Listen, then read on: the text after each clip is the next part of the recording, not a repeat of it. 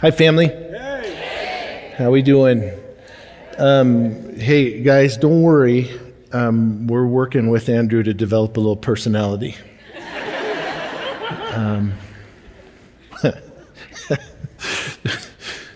Again, this service happened last service too. Somebody came up to me and like, "Hey, I mean, you may not have a job."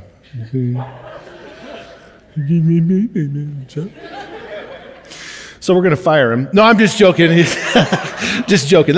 He's awesome. I love Andrew and Kylie and what they're doing with our youth group. It's awesome. So we got a few miles to go before the sun sets today. You guys ready to go to work? Okay, so we're going to tackle the back half of Acts chapter 20 all the way through the first verse of chapter 21 because I don't think that they broke it correctly again. But we're going to wrestle with this question, like when you die, here's the thing, 100% chance that you're going to die. I used to have a sixth grade teacher, best 4 years of my life. He used to say, there's only two things certain in this world, death and taxes. And if you heard that saying, you're going to die. Like maybe not today, but you're going to die. And when you die, what do you want to be said of you? Like when people sit around a table and they unofficially eulogize you, like what do you want to be said of you? So we're going to wrestle with that today because that's where Paul's at in this passage. Let's begin in chapter 20, verse 15. It says, the next day we set sail from there and arrived off Chios. The day after that, we crossed over to Samos, and on the following day, we arrived at Miletus. If you're coming with me to Turkey, we leave tomorrow. About this time next week, we'll be in Miletus. No big deal. You should have come. Paul decided to sail past Ephesus to avoid spending time in the province of Asia. Now, that's a weird statement, so we got to figure out why. For he was in a hurry to reach Jerusalem, if possible, by the day of Pentecost. From Miletus, Paul sent to Ephesus for the elders of the church. So here, let's set the context here, what's going on. So what we know about this at this point is Paul is in his third missionary journey. And he's coming to the end of it, and he's trying to get to Jerusalem to celebrate Pentecost. And that's a good Jewish thing to do. There's 3 high holy days in the Jewish calendar that if you're going to celebrate them correctly, you have to celebrate them in Jerusalem. One is Passover, one is Sukkot, and the other one is Pentecost. And so Paul is trying to get to Jerusalem to celebrate Pentecost properly. So he doesn't want to stop in Ephesus. Now he can't go all the way. He's got to stop somewhere in there. Miletus and Ephesus are 50 miles away, 50 miles apart.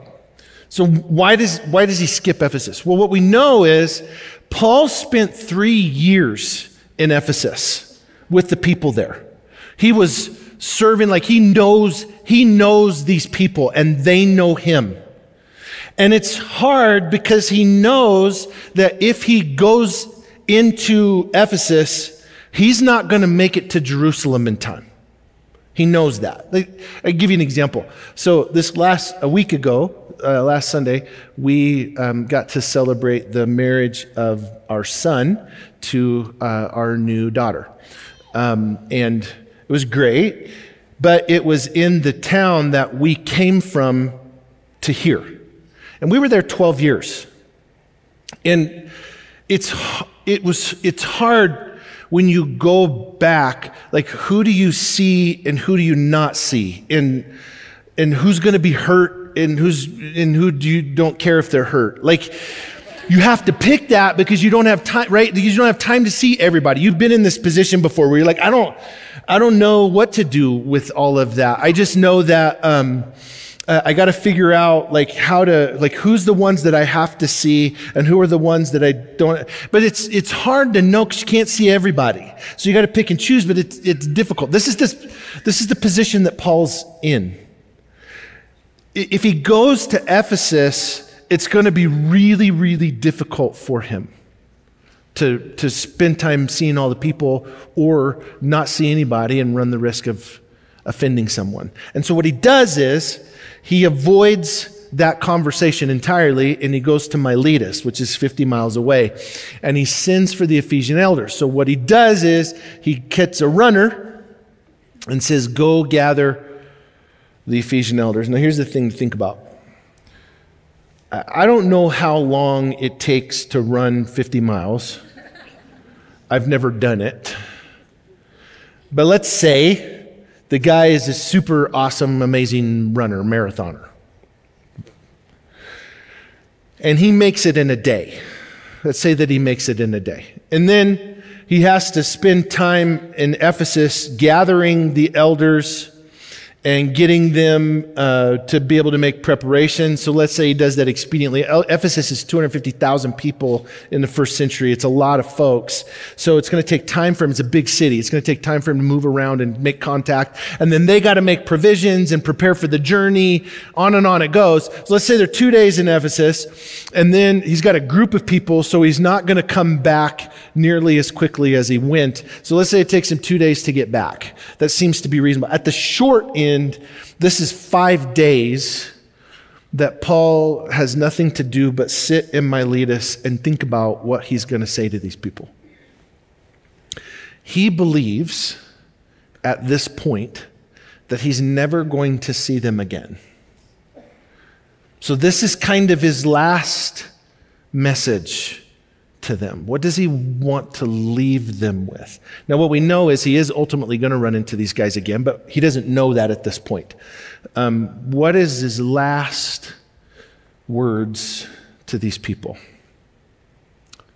What would you want to be remembered about you? So here's what it says. When they arrived, he said to them, "You know how I lived the whole time I was with you.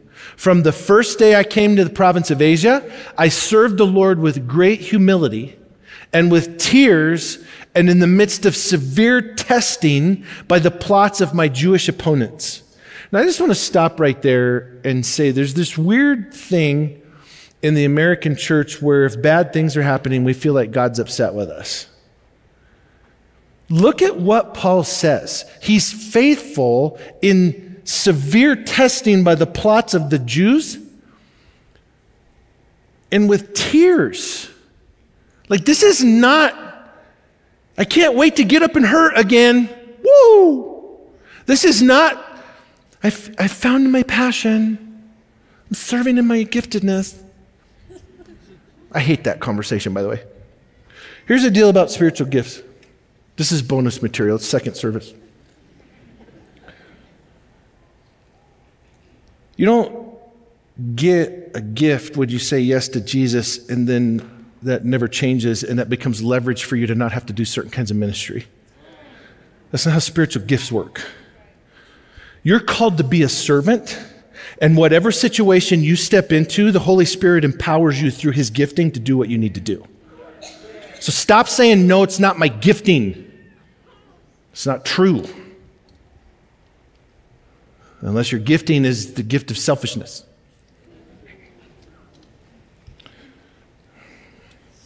Probably going to get in trouble for that. It's true. Hard truth. Through tears he served the Lord. Not because he loved it, but because it's what he was called to.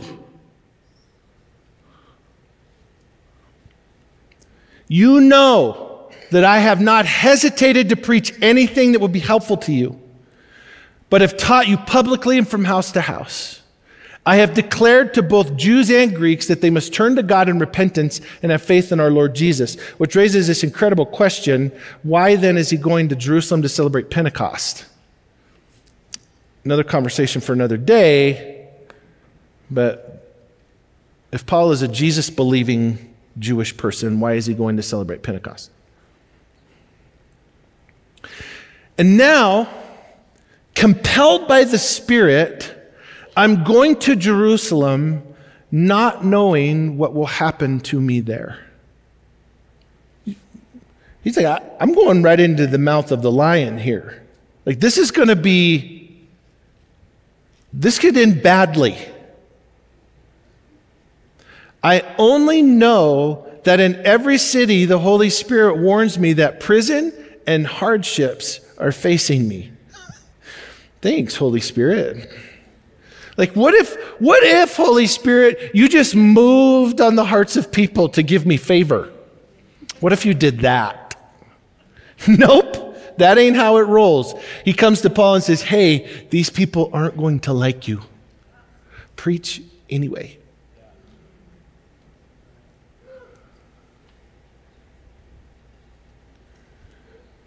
However, I consider my life worth nothing to me. My only aim is to finish the race and complete the task the Lord Jesus has given me, the task of testifying to the good news of God's grace. And now I know that none of you among whom I have gone about preaching the kingdom will ever see me again. Therefore, here's what I want you to know. I declare to you today that I am innocent of the blood of any of you. For I have not hesitated to proclaim to you the whole will of God. Here's what he says. I'm never going to see you again, so I want you to know this. I've held nothing back from you. Keep watch over yourselves and all the flock of which the Holy Spirit has made you overseers. Be shepherds of the church of God, which he bought with his own blood. And I know that after I leave, savage wolves will come in among you and will not spare the flock. That's encouraging. He's like, I know that when I'm gone, there's going to be people that are, and he calls them savage wolves. They're going to come in and try to destroy you. And you're going to have to figure out how to stay the course, church in Ephesus, because I'm not going to be here to fight for you. Even from your own number, men will arise and distort the truth in order to draw away disciples after them. So be on your guard. So, by the way, more bonus material. I'm getting ready to do this Turkey trip, and Ephesus is one of the places that we go. So I've been looking at the letter in Revelation to the church in Ephesus. What does Jesus commend them for? You have tested the prophets and found them to be false, and you have stayed the course. But you lost your first love.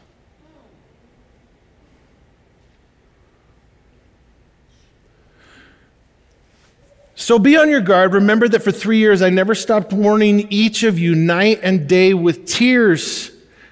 Now I commit you to God and to the word of his grace, which can build you up and give you an inheritance among all those who are sanctified. I have not coveted anyone's silver or gold or clothing.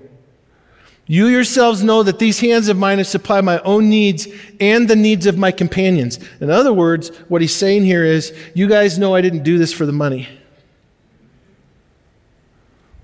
I would love to put that standard up against some of our famous televangelists in our day. You guys know I didn't do this for the money.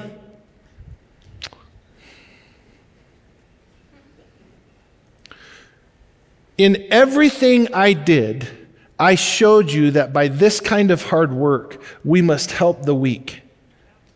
Ooh. Remembering the words the Lord Jesus himself said, it is more blessed to give than to receive. When Paul had finished speaking, he knelt down with all of them and prayed, and they all wept as they embraced him and kissed him. What grieved them most was his statement that he would never see him again. And then they accompanied him to the ship. And after we had torn ourselves away from them, I love that statement. We put out to sea and sailed straight to Kos. The next day we went to Rhodes, and from there we went to Patara. After we had torn ourselves, like one of the things that happens, and this happens, it's happened to me, it's happened in me, And I've seen it happen to other, like when pastors are like, hey, I'm leaving. What happens typically is we emotionally disconnect. Now we do this to protect ourselves, but that's not what we see these people doing. They're like, no. That's how kingdom relationships ought to be. Kingdom relationships ought to be such that when we separate from one another, there's a tearing internally for us. It's hard. It's hard for us to be apart from one another. We should love people that way. That's how we're called to love others. That it should hurt us when we're not together. We work so hard to protect ourselves emotionally. I want to protect myself emotionally. And what we do with that is we distance ourselves in relationship, which is not kingdom. That's not kingdom. In the kingdom, we embrace relationship fully. What do you want to be remembered for? Paul lists some specific things here, and I want to put some thoughts together on what it means from Paul's perspective to finish well. I want to give us 4 lessons that I think Paul communicates here. And then we'll see if there's not some application for you and me. Number 1, be someone worth imitating. If you want to finish well, be someone worth imitating. This is what Paul says from the jump. He says, listen, you know how I lived. You know that I didn't take advantage of you. You know that I didn't hesitate to preach the whole truth and nothing but the truth. You know that I didn't hold back. You know that I gave you everything that I had to give you. You know that. You were there. You've seen it. You lived alongside me. It wasn't like I was hiding out somewhere. Be someone worth imitating. What we want to do in our life, in our world, is we want to find people that we can look up to. And I appreciate that. Like, we need people that we can look up to. But there are too few people trying to be someone to look up to. Be someone to look up to. Like, this is what Paul says in 1 Corinthians 11:1. He says, follow my example as I follow the example of Christ. In other words, imitate me as I imitate Jesus. Which on the surface feels really arrogant. Right? Like, who do you think you are? Polly 2x4? Like, who do you think you are? Imitate me because look at me, I'm awesome. This is the fundamental reality of discipleship. Follow my examples. By the way, if you're a parent, you know exactly what this is like, right? If you're a parent, you know that your kids will do what you do, not what you say. And they catch the stuff that you do in the best of moments, right? Like when I'm in the garage working on the car, if there was ever a moment for me to lose my Christianity, like, I'm not good at that stuff. I'm not good at, if I can't fix something by speaking at it, I can't do it. I can't fix it. I can tell it what to do, but if it's not willing to do it, it's going to stay broken because I can't help it along. And I, like home improvement and working, I'm just no good. I'm no good at it. I'm just no good at it. I hate it, first of all. I don't have the right tools. But even if I had the right tools, I don't know how to use the right tools. And even if I knew how to use the right tools, I would measure twice and cut once and it would still be too short. And the line would not be straight and it wouldn't fit. And I watch guys that are gifted at it, guys, men and women who are gifted at home improvement, like people that cut trim, like the Finnish carpenters that do that stuff. I'm like, they do it so fast and it's perfect. I do it and it looks like somebody without arms did it. That's what it looks like. My wife's like, honey, what do you think about bringing, and I'm like, no, I can do it. Because it's like personal, right? But then I hate myself for it. And every time somebody comes over, I'm like, yeah, I did that. Let me explain to you why it sucks. Like that. So my shame becomes a topic of conversation. I am no good at working on stuff like that. Home improvement, cars, right? And that's the space where I'm like, trying to get a wrench, and I drop the wrench for the 47th time, so I grab the other thing, whatever it is that's laying there, probably a can of oil, throw it, explodes against the wall. And that's when my kids are there. And they're like, oh, that's how you work on cars. I didn't know, but now I do.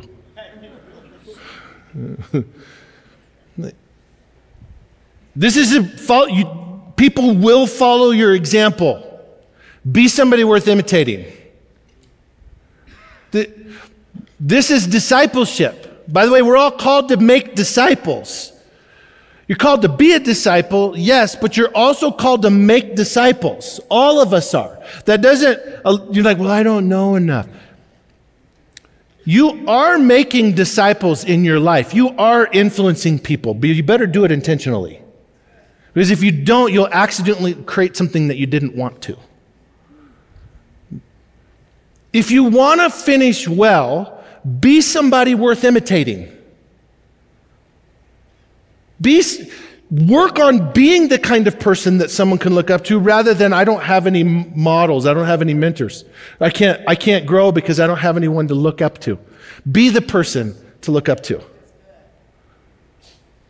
Number 2 lesson, I'm finishing well.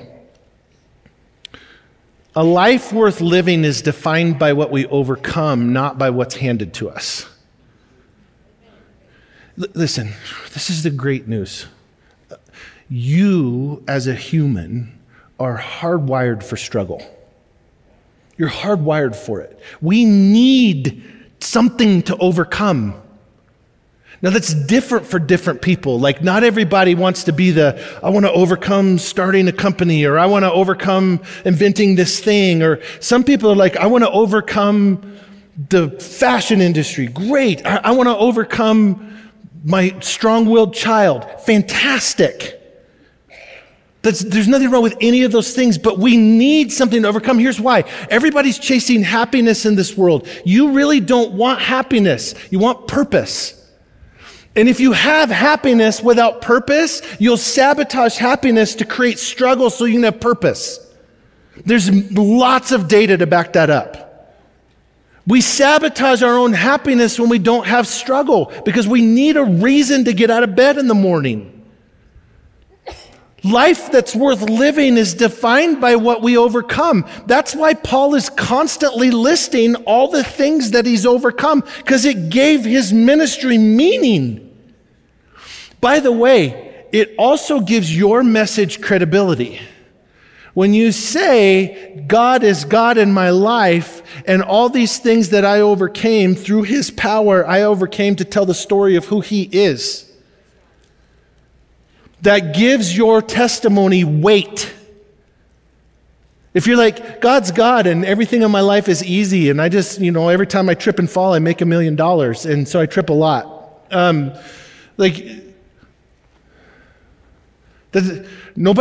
People want to punch you if that's your story. They're like, I don't like you. I don't like how easy everything is for you. Think about, you've heard the phrase trust fund kids. Right? And that never comes with anything good. Now, they're not all bad, but a lot of them are like they walked into life where their parents were exorbitantly wealthy, and their life has just been really, really easy. And they never had to work, and they're never going to have to work, and they have so much money that no matter what they do, their great-great-grandchildren won't have to work. Right? And so now what? They're never taught the value of anything because they don't have to struggle. So what do? They make their life an epic train wreck. Why? Because we need struggle. We need it in our life. We need something to overcome. Now here's the thing. If you're like, what's interesting about that is there are times where we go, gosh, that struggle's too much. I can't keep fighting this struggle. We all visit in that place, and that's why you need a life group. You're like, I know I don't want no struggle, but can I have an hour? Right? Can I get a witness from all the parents and my toddlers? Right? I don't need no struggle, but can I have just a little bit of a break? Yeah, because sometimes we get to that place where we're like, I can't keep doing this. I can't keep doing this. I cannot keep doing this. And that's when you need your people to come around you and go, yes, you can, and we're going to do it together. You're like, who do you think you are? And you're like, I'm the guy that in 6 months I'm going to need you to say the same thing to me. That's how we live in relationship with one another. That's why life groups are so important. It's not because every week we're like, oh, the message changed my life. But it's because eventually, it's true, but it's not why the life groups are important. It's because eventually you're going to need people to hold your arms up so that you can keep fighting. And we make provision when we're strong for the times when we're weak. If you don't do that, if you don't intentionally put those relationships in your life when you don't need them, then when you do need them, you won't have them. And that's a problem.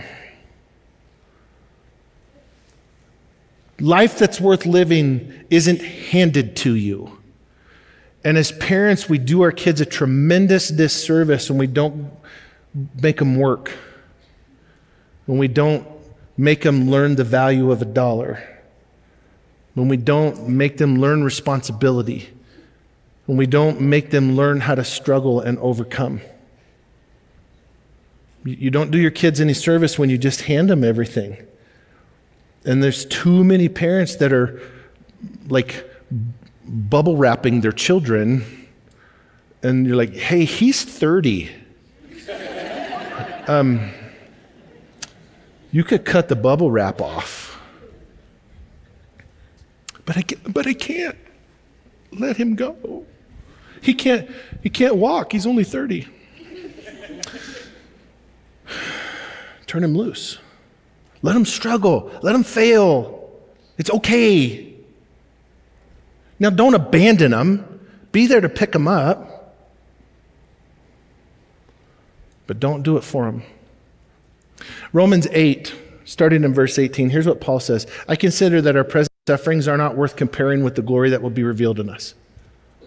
No matter what you're going through, it is not worth comparing with the glory that will be revealed in you one day. For the creation waits in eager expectation for the children of God to be revealed. For creation was subjected to frustration, not by its own choice, but by the will of the one who subjected it, in hope that creation itself will be liberated from its bondage to decay and brought into the freedom and glory of the children of God. We know that the whole creation has been groaning as in the pains of childbirth, right up until the present time. Not only so, but we ourselves who have the first fruits of the Spirit, we groan inwardly as we wait eagerly for our adoption to sonship, the redemption of our bodies. For in this hope we were saved. But hope that is seen is no hope at all. Who hopes for what we already have? But if we hope for what we do not yet have, we wait for it patiently. In the same way, the Spirit helps us in our weakness. We do not know what we ought to pray for, but the Spirit himself intercedes for us through wordless groans. This is a really difficult passage to understand. There's a lot of people who would say that this is a space where we see a justification for a prayer language, speaking in tongues in a prayer language. I want to give you at least two other ways to understand that verse. I'm not going to unpack it too far, but I want to give you at least two other ways to understand that verse. One is this. You remember when you were a little kid, or maybe you are a parent right now who's experiencing this, and you say to your child, it's time to go clean your room. And the kid is like, no. You're like, yes, actually, it's time for you to go clean your room. I'm so mad. You can be as mad as you want to while you're in your room cleaning it. Because it's time to go clean your room. And the child goes, I hate you. One way to understand this verse is if the Holy Spirit came to the parent and said, hey, let me help you understand what they actually meant. Maybe that's how the Holy Spirit interprets our prayers for God the Father. That there's a filter between the words that we speak in ignorance and the knowledge that he brings. And maybe that's that. That's one other option. Another option would be this. I had a cousin that was the same age as me. Bobo was his name.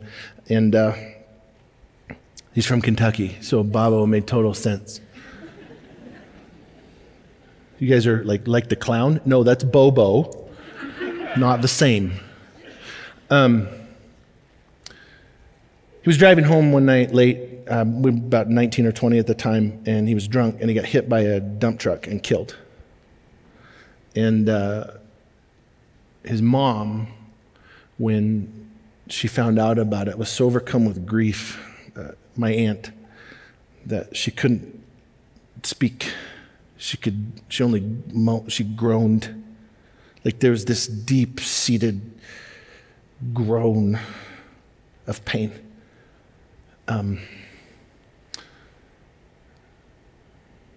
Maybe the Holy Spirit makes sense of those spaces. Maybe when we have words that we can't even make words, that the Holy Spirit understands how to filter that into something meaningful. Maybe that's it too. And he who searches our hearts knows the mind of the Spirit, because the Spirit intercedes for God's people in accordance with the will of God. And we know that in all things, God works for the good of those who love him and who've been called according to his purpose. Now here's the deal. If you know the verse, Romans 8:28, don't you ever Romans 8:28 somebody. Oh, you're hurting? Romans 8:28, brother. I'm not saying that if somebody does that to you that you have permission to hit them. But I'm not saying it. Here's the thing. It's the most callous thing. When somebody's in a space where they actually need that verse, you know what they don't need? They don't need somebody to quote that verse. They need a hug. They need somebody to actually sit and engage and have compassion for them. Let me just put a little bit of boundaries on this. First of all, it does not say that everything is good. It says that all things can work for good, but some things are really bad. Like they're just bad and they're bad, and that's just the way it is. There's no workaround on that. But here's why it can work for good if we'll let it. Here's why. If you keep reading, what it says is that all things work for good to those who love him and who are called according to his purpose. For those God foreknew, he also predestined to be conformed into the image of his son, that he might be the firstborn among many brothers and sisters. Here's why it's good. Because if you'll let it, really hard things can help a better version of Jesus live in you. You look more like Jesus on the other side of it. To be pithy, you can get bitter or you can get better. And those he predestined, he also called. And those he called, he also justified. And those he justified, he also glorified. What then shall we say in response to these things? If God is for us, who can be against us? He who did not spare his own son, but gave him up for us all, how will he not also, along with him, graciously give us all things? Here's what this matters. Because when you're in the pit of despair, that when you're in the mess and the bottom of the bottom of the bottom and you're crying out to the Lord, the number one thing that we have a tendency to think is that God's holding out on us in some way. And what he says is, listen, when you find yourself in that space, it can work for good. And never forget this, he didn't even spare his own son, so I can promise you if he doesn't do that, he's not going to hold out on you. Amen. He's not holding out on you. Now, that doesn't answer the question why, but it gives us the strength to take another step. God's not holding out on us.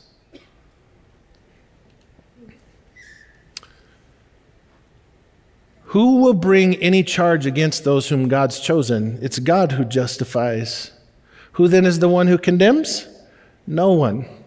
Christ Jesus, who died more than that, who was raised to life, is at the right hand of God and also interceding for us. Who shall separate us from the love of Christ? Shall trouble or hardship, persecution or famine or nakedness or danger or sword? As it is written, for your sake we face death all day long, and we're considered as sheep to be slaughtered. No, in all these things we're more than conquerors through him who loved us.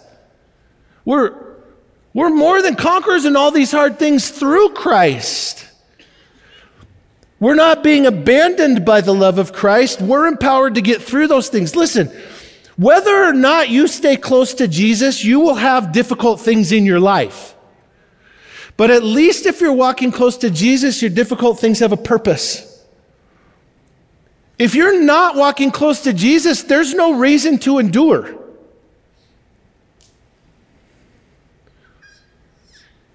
Your life is not worth living if it's just handed to you. A life that's worth something is defined by what we overcome. And that means we've got to step into it. Don't be like, I feel bad, run away, run away, run away. No! You'll never conquer it when you let it control you. Like, no, yes, I feel this way. Yes, this is how it is. Yes, this is true. And no, I will not let it control me. Third lesson. The only thing that we take with us is the relationships we build on the way. The only thing that you're going to take with you into heaven is the relationships that you build along the way. My dad used to say this all the time. I've never seen a hearse with a U-Haul behind it. And I've heard of people that are so attached to their things, like they get buried in their Cadillac or whatever. The only thing that we will take with us into the next life is the relationships that we build along the way. You're never going to stand before God and be like, hey, look at my bank account. You got to be like, that's really amazing. My streets are gold. So top that. Like, the only thing that we can take with us is the people that we've loved well along the way.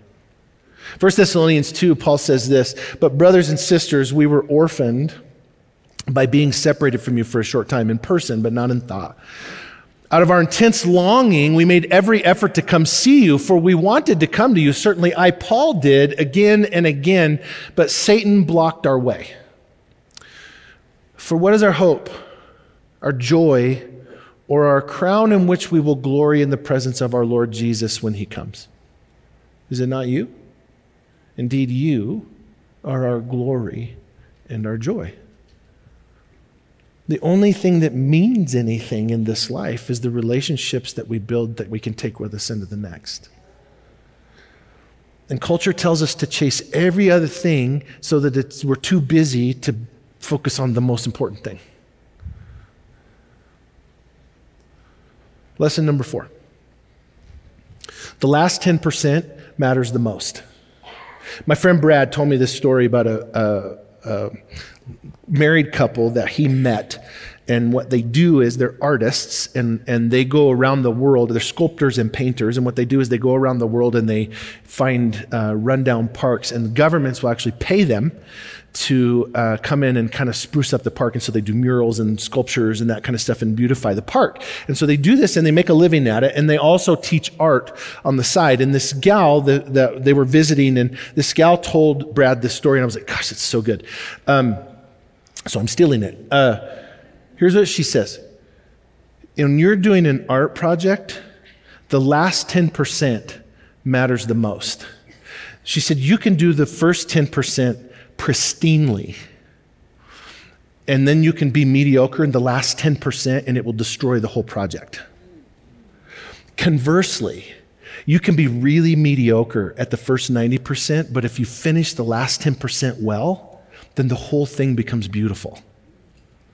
The last 10% matters the most.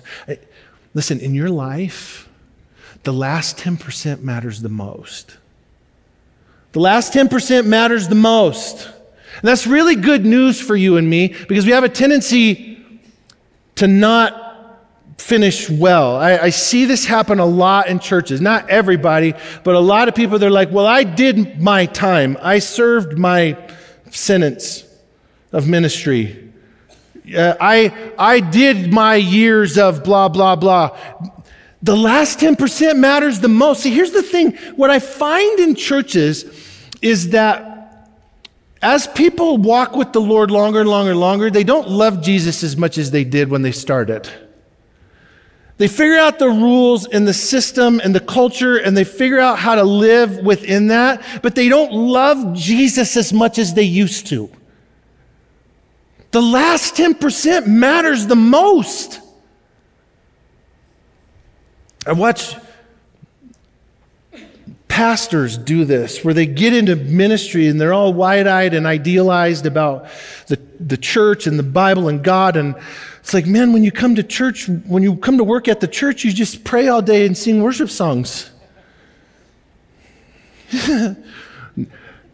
Nope.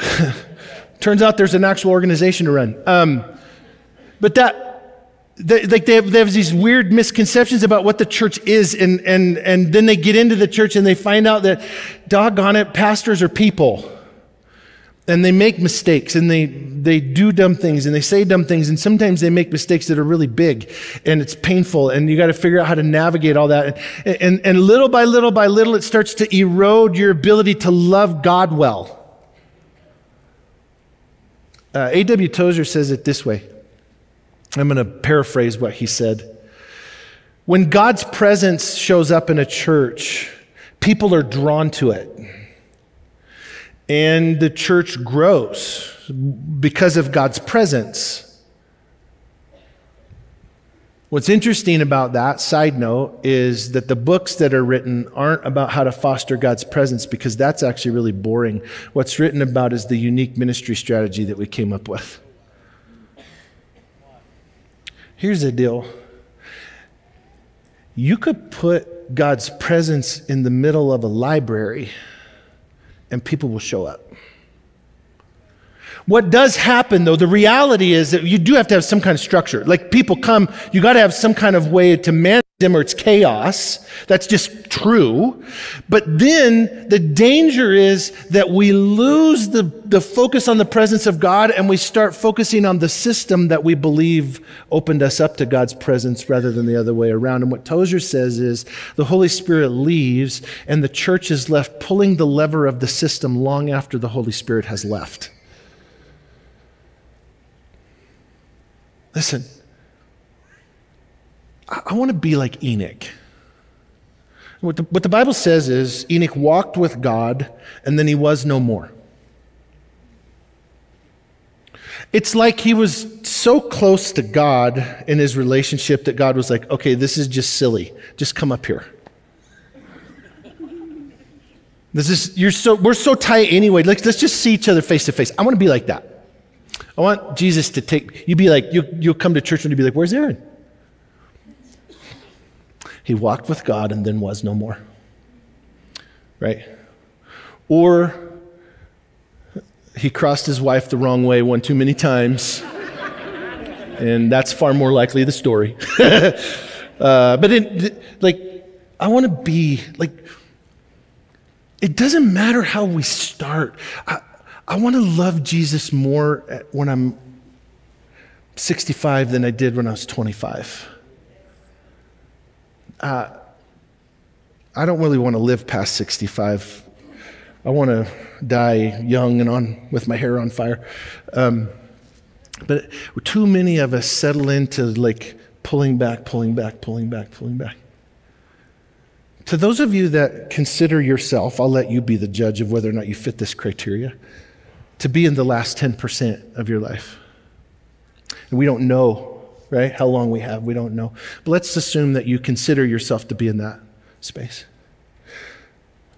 The kingdom needs you. Like, we need you. Not to control us and tell us what to do, but there's a lot of us who grew up in homes where we didn't have good models of parents. And we're trying to figure out how to raise a family, and we don't know how to do it. Or there's a lot of us that are in the workforce that don't know what it means to be an ethical business person. And we need people that are willing to step into that space with us. 2 Timothy 4, here's what Paul says. I'm already being poured out like a drink offering, and the time for my departure is near. I've fought the good fight. I've finished the race. I've kept the faith. Now there is in store for me a crown of righteousness, which the Lord, the righteous judge, will award to me on that day, and not only to me, but also to all who have longed for his appearing. We've got to finish well. It's the last 10%. Starting out idealized and then being jaded is not Holy Spirit-y at all. What it means is we start letting our flesh move in and take over. Jadedness, the cynicism, that's not from the Spirit. That's from my flesh. And it comes from real hurts and real wounds that we got to really work through. But the Holy Spirit brings connection and a belief in something being better. Some implications for us as we tie this down. Number one, our legacy is the people we've made better along the way. Don't ever forget that. Your legacy is not your retirement. It's not your house. It's not any possession that you could have or some status that you can reach in your job. Your legacy is the people you've made better along the way. Implication number two. When we're working to overcome life's struggles, we have a life worth living. Celebrate your struggles. Don't whine. Dance at the opportunity for God to show you something new.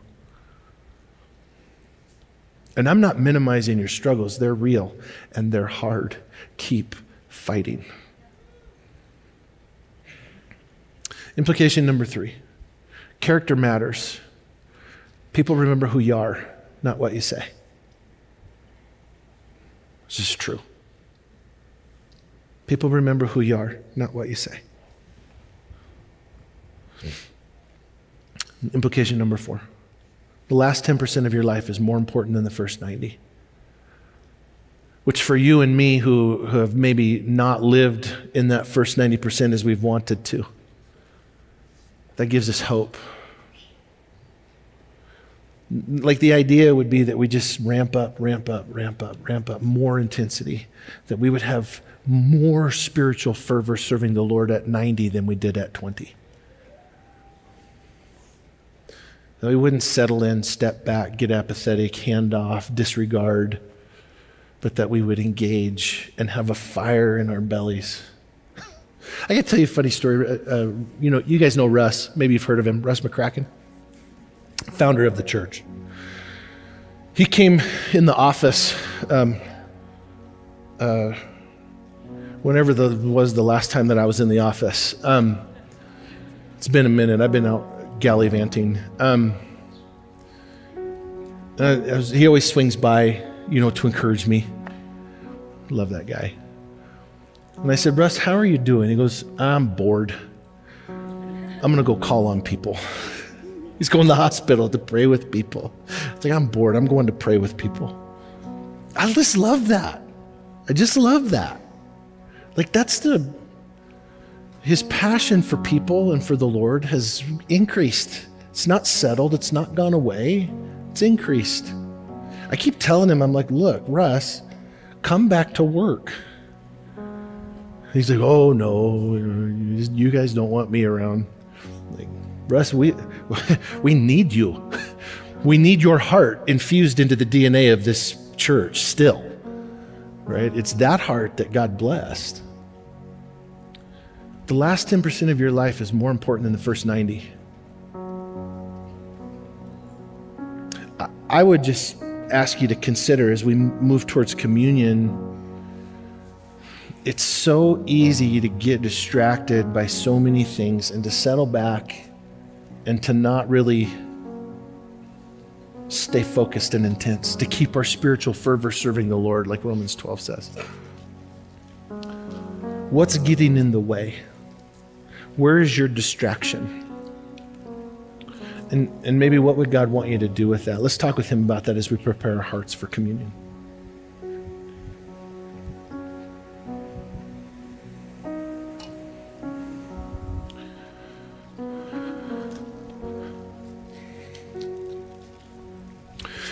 On the night Jesus was betrayed, he took bread and he broke it. He said, this is my body which is given for you. So whenever you eat this bread, do it in remembrance of me. Let's remember him.